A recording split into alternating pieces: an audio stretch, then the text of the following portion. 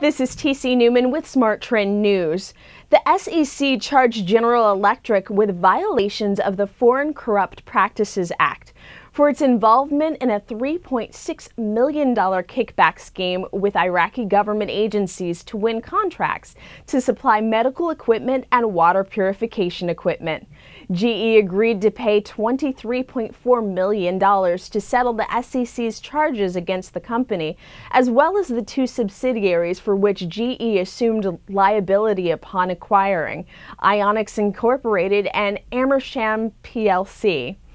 This is TC Newman for Smart Trend News. For more financial news and analysis, subscribe to our YouTube channel, Trade the Trend, and visit our website, tradethetrend.com, for more headlines.